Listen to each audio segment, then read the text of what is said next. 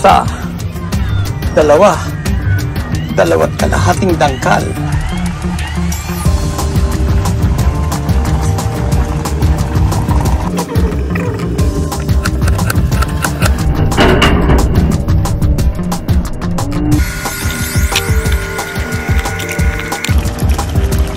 As this is Eating Tumbabalentong, nagsasabing, every gising is a blessing from the Lord.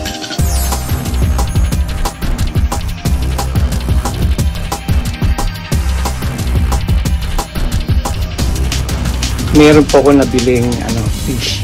Papakita ko po sa inyo kung ano yung fish na nabili ko. At terno po dun sa ulam namin.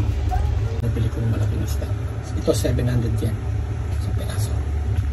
Isa, dalawa, dalawat kalahating dangkal. At ternong-terno po rito. Saan mo alam?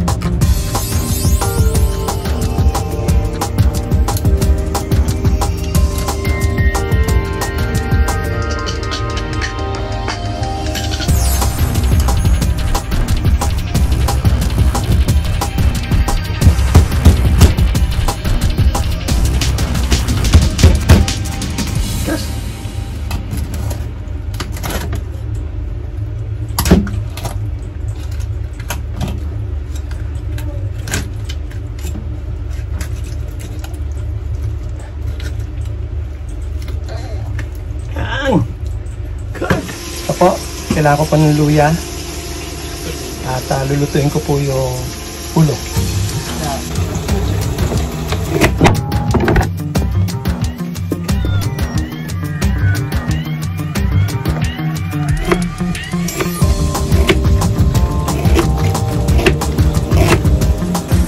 Yan, I slice the ginger. Luya in Tagalog. Yes. Okay, then I will put the head. But I put already the salt already. Ayan. Ayan. Look. Ayan. Pero hindi ko muna lalagyan ng ingredients later na. Ayan. Wala ba yan dyan? Ayan.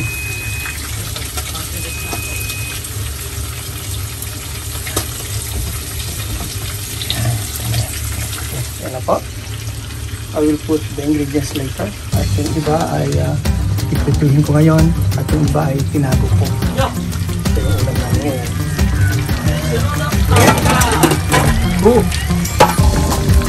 Tinago ko. Ano po? Kami kumain. Ayaw ng linggo.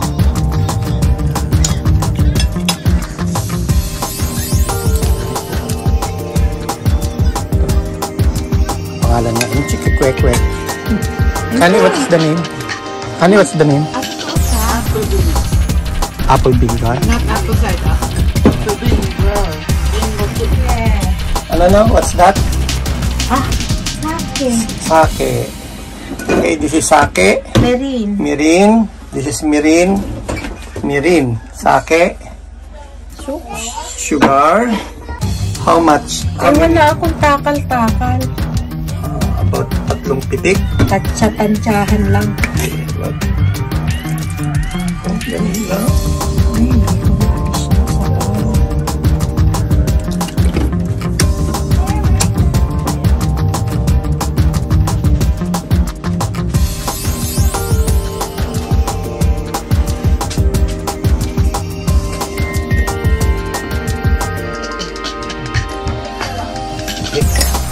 That's it. And then, water. About 1 cup. Hindi naman. Basta pamantay lang. Okay. Marami ba yan, luya? Yes!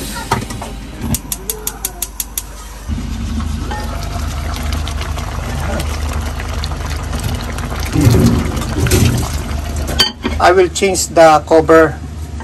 Need to change. Ay, sorry. Okay, you press it. Yan. Yan. Yan siya.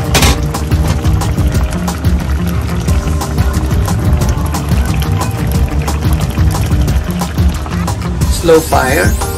10 minutes, then finish na po. Okay, yung the other slice ng fish, siguro ang gagawin ko na lang doon ay piprituhin ko and then iskabetche para ibang luto naman. Kanina tinikman na namin, nagprito ng kaunti, siguro mga 2 slices lang ng fish.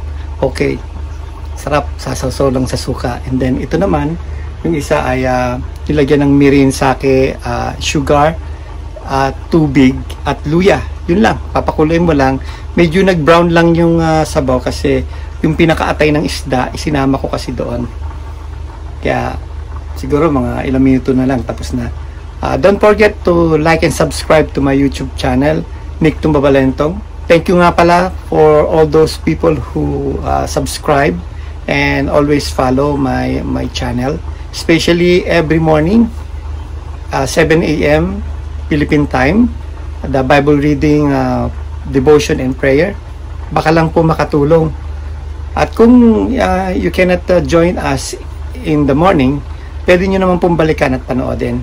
At kung kayo po ay na-bless, please share and make a comment. And please put your prayer request so that we will pray also. Thank you very much. This is Nick Tumbabalentong. Nagsasabing, every gising is a blessing from the Lord. God first. Thank you po. Bye-bye.